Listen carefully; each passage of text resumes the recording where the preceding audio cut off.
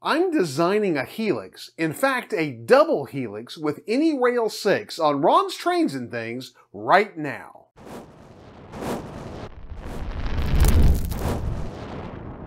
Hi, I'm Ron of Ron's Trains and Things, and if you'd like to see more model railroad tips, tools, and techniques, then be sure to subscribe down below and click that little bell icon so you can catch future videos. A little while back, I made a basic tutorial on how to use Anyrail6 and showed you the basics of how to begin to design a layout with this great track planning software. In that video, I said if you'd like to see some more tutorials on some of the more advanced features of Anyrail6, to be sure and let me know in the comments section, and so many of you did. And I really want to say that I appreciate the fact that you gave me that feedback. Well, I'm planning over the course of the coming months to make a series of videos, each on one of the more advanced features that you can use in Anyrail6 and some of the things that I learn about, some shortcuts and hacks for Anyrail6 as we go. We're going to begin today with a tutorial about how to use the Create Helix function of Anyrail6 to design a helix for your layout if you happen to be doing a double deck layout and you need to get the curves and the grade right on your helix. Anyrail will help you do that. So we're going to head right on over to the computer and get started with this tutorial on the helix function of Anyrail6. Check out our sponsor, Midwest Model Railroad. With some of the best prices and customer service in the business, they're your one-stop model railroad shop.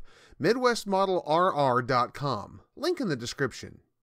Here I am inside of Anyrail6, and this is actually inside of my track plan for my current layout, including the expansion, and I've got it zoomed way in because this is where the area we're going to be working today. But I want you to recognize this green section right here is the very end of the expansion. This area right here where you see my cursor moving is where my new helix is going to be.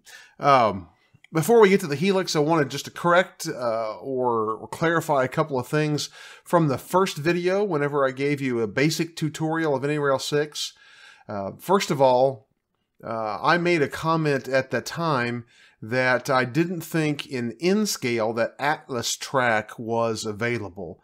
And many people corrected me on that, and as I got back and got to looking, I realized, yeah, I was way off base there. The fact of the matter is, my issue was I had either never updated or never installed that particular track library. But if you look right here in the menus across the top under Track Libraries, you can see all of these different companies that have their libraries here, and here of course is Atlas with code 55, code 65, code 80 track.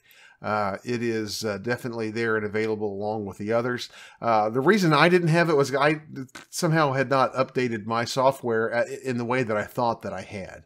So if you are having an issue with something that you're not seeing that you think you ought to have, make sure that you update your software, get the latest version.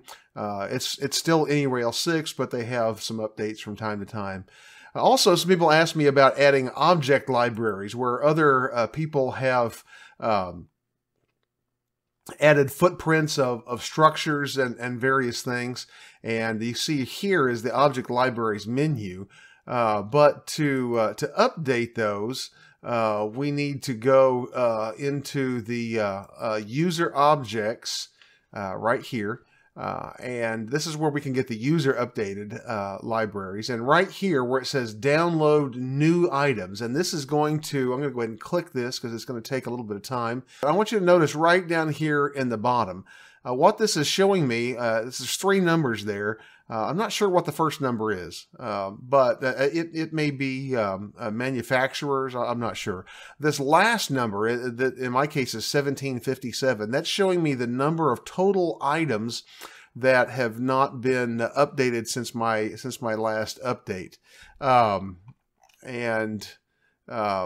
then this counter in between would show me the number of items as it was going through the process that it had uploaded. Now, for some reason, this only showed me a couple. I went in here today and looked at new items. I didn't actually download them, so I'm not sure why it didn't do all of those, but that's okay. This'll do what we want it to do.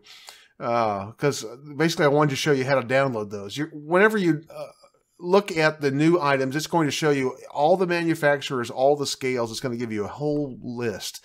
And if you haven't done this before, or if you haven't done it in a while, it's going to take you a while for that to read, and you're going to have a long list from various scales. And then you can go through and highlight the ones that you want. And what I do is I click on this little header right here where it says scale, and that will group them by scale.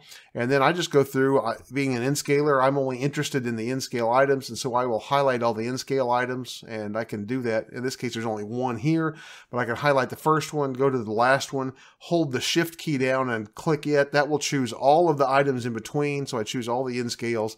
I come over here and click OK, and then we're ready to go, and it will download those items. I'm going to go ahead and download that one, so we'll have it. So anyway, I just wanted to show you, some people had asked me about how to update those, and that will help you to take care of that. Now, the real topic that I want to talk about today is how to design a helix in AnyRail6.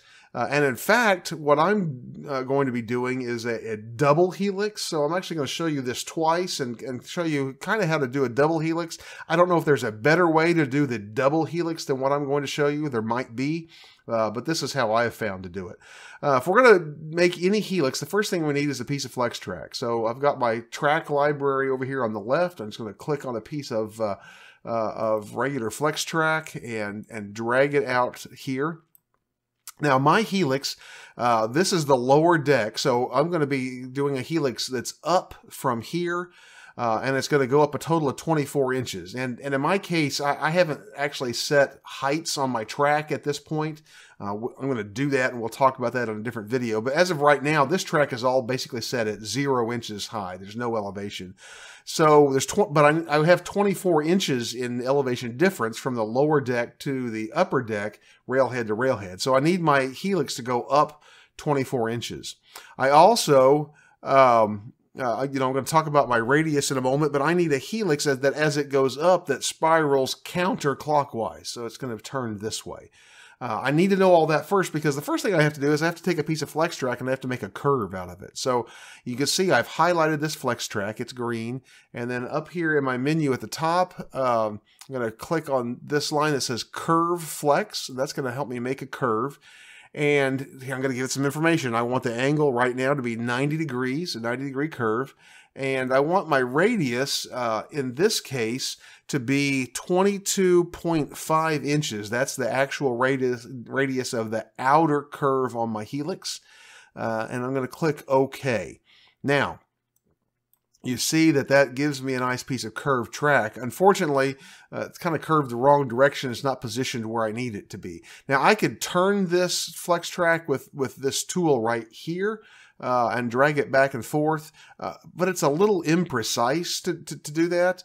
The easier way to do that is to use the rotate tool. Again, I'm on the track menu, and over here to the left, this rotate tool. I'm going to click on that, and then that's going to allow me to click and to rotate this in whichever direction I want to even degree amounts, and I want to rotate it exactly 90 degrees. Whoops, I ended up with 89. I want exactly 90 degrees. There we go. Okay, and that's got my curve, my starting curve, the way I want it. This curve will connect into this leg of this turnout whenever I am finished.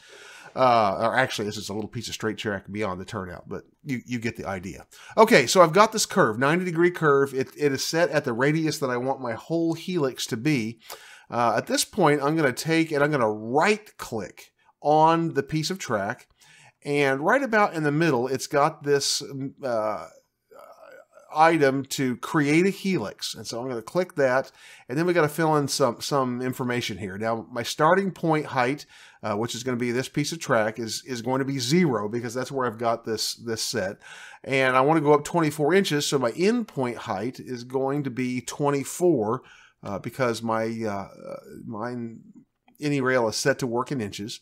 The number of loops, now you see right here where it says the number of loops, and then it fills in your slope percentage. If you were going up 24 inches in one loop, you'd have a 17% grade. That's obviously not what we want. I've done some calculations, and I know that what I need is 8.5 turns, so 8.5.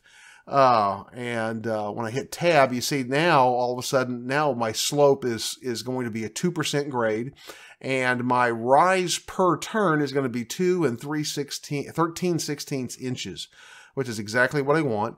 Now, this is the one thing I need to change. Which way is it going to turn? It's set now to turn clockwise, and if I leave that alone, my helix is going to go this way. But I need the helix to go this way. I need this to be the starting point, so I'm going to change this to counterclockwise. Now, the one thing I want to describe before I click OK here is that since I've set this to work counterclockwise off of this curve, this will be my starting point. 8.5 turns means that last half turn means that the ending point is going to be up here. I kind of need to remember that because once the helix is drawn, it's a little difficult to see exactly where the beginning and ending points are. So I need to kind of remember those so I can connect them in. So now I've got all my information. I'm going to click OK. And what I have from this vantage point looks like a circle, but this actually is my helix. It's all drawn out here. And as I just told you, my beginning point is down on the bottom. You can't see it here. What you see is a connection, but the reason you can't see it is because you're looking at the top of the helix.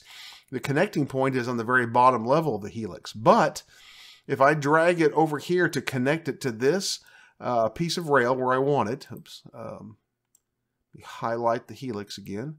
I want to drag the whole thing down. I need to grab the rail and not the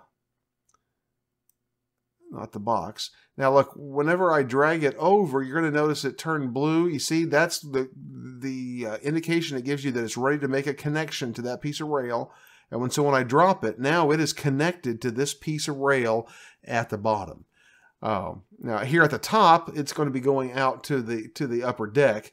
And I don't have the upper deck on here, not ready to draw that, but I want to represent a little piece of track there that will help me. So I'm going to click on a new piece of track. This is just a new piece of flex track, and I don't want near this much, so I'm going to cut it in half approximately. Cut the flex track right here. I'm going to disconnect it, and then I'm going to take this piece, and you see I can connect it into the top. See how it turns blue there? Now that's connected where it exits the helix. I'm going to leave this piece of track up here to use in a moment. Now, to give you a better sense of what we just drew, we're going to go to the 3D view. So on the menus at the top, I'm going to go to Home, and then over here towards the left, you see 3D view. And when I click on that, and just to give it a little background here, I'm going to tell it to give me a cloudy sky, just in case you can kind of see. Now this is the whole layout, and again, I've still got a lot of stuff I need to kind of draw on this. But I'm going to right click and drag over here to the side, and then I'm going to scroll in because I want you to see that right here is the helix that we just drew, and I can drag it around. We look at it in different places and directions. You can see it's connected here at the bottom. It connected to this piece of rail at the top. There's the other little piece of rail that I cut and just left that I'm going to use when we draw the other part of the helix. But there's a representation of my helix. It doesn't show the sub road bed or the supporting plywood, but I don't really need it to show that. But it lets me know what my helix looks like. Now I'm going to go back to my 2D version. So back up here at the top on the far left, 2D view. Click on that. And now I want to draw the other part of my helix. So I'm going to do the same thing again. I'm going to get a fresh, full piece of flex track. And I'm going to drag it over here somewhere. And then I'm going to make it a curve. Again, I want it to be a 90-degree curve. But this time I need a different radius. I need to be a smaller radius so that I'm inside of this curve. This was 22.5. This one is going to be a 21-inch radius, so I'm going to put 21 in there and click OK. And again, the same kind of thing. I need to rotate this, so I'm going to rotate it 90 degrees, like so. And then with that at 90 degrees, I click OK. And then again, I come back on a right click on this curve. Actually, I want to move this first over here a little bit so it's not overlapping so much. Now I'm going to right click and I'm going to create a helix. Again, it's going to start at 0. It's going to go up to 24 inches. And it's also going to have 8.5 turns. which will be a 2.1% grade. It's a little steeper grade because it's on the inside. It's a little shorter, therefore the grade per turn is going to be a little steeper. It's still going to rise 2 13/16 inches. I need it to go counterclockwise again, and I'm going to click OK. And there's my second helix. Now again, my starting point on the bottom is going to be down here. My exit point at the top is going to be right here. I'm going to go ahead and take this little piece of flex track that I left a while ago and connect it up here at the top. And there that connects in. Now, I'm going to drag this, this whole thing over here, and I'm going to put it inside of my first helix because that's, you know, that's double helix. That's what I'm working with. Now, the one thing that I've had an issue with, and I don't know why it is, this starting point should connect up with this other Y or other leg that comes off of my turnout. For whatever reason, it will not actually auto connect there. So, you know, for the sake of drawing out a track plan, I just need to get it in the right position and leave it, because that's where it's going to be. Why it won't auto connect, I don't know. But that's what it looks like. There I have my double track helix. And to get a good view of it, we go back to the 3D view. And here it is once again. You can see it, get down on the level with it. You can see it from up above. You can see the double tracks. You can see where it comes in down here. Now again, the way I've got it placed in there, it shows just a little bit of a gap. I could correct that and get that perfect in here if I wanted to, but I think it's set pretty good. And from here, then I could go ahead and design how this is going to connect out to the upper deck. It'll be a little different than what you see here, because in fact, what's going to happen, let me go back to my 2D view. In fact, in reality, and I'll come back and adjust this later, this is really going to connect together into another turnout right in this area here. And then it will take a single track that will go on out through the wall and curve onto the upper deck of the layout, and it'll go that way. But anyway, that gives you just an overview of how to design a helix in AnyRail6, and in this case, how to design a double helix. And so for those of you who may be preparing to put a helix on your double deck layout, I hope that helps you as you try to design and plan your layout as you're getting ready to build. Well, those of you who are just learning to use AnyRail, or maybe you've used the basic functions but not some of the more advanced ones, I hope that is helpful to you as perhaps you are designing a layout with a double deck or maybe a staging yard underneath.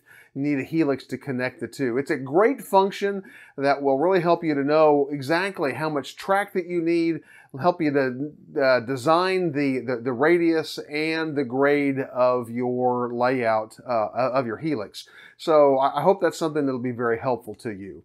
Well, if you enjoyed this video, you're going to want to catch the whole playlist on how to use various functions of AnyRail6 from the most basic to the most advanced, and you can find all of them in the link in the corner of your screen right now. I want to invite you to take a look at the description down below, and there you're going to find links to my Amazon page, my Amazon Pick of the Week, my promo code for micromark.com, tons of other great links as well, so I hope you'll take a moment to check that out. Well, if you'd like some more model railroad content right now, check out the links on your screen. And be sure and join me each Tuesday as I bring you even more great model railroad videos. And I look forward to seeing you then.